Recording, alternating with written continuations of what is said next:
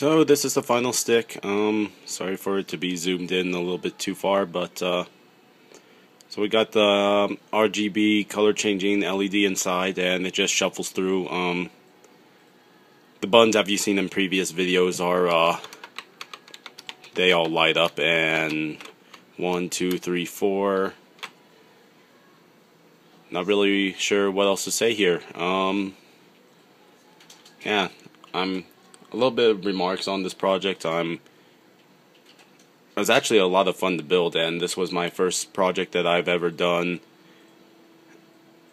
And well, I can honestly say that I'm looking forward to the next one. This one was a lot of fun. I look forward to it. Thanks, guys.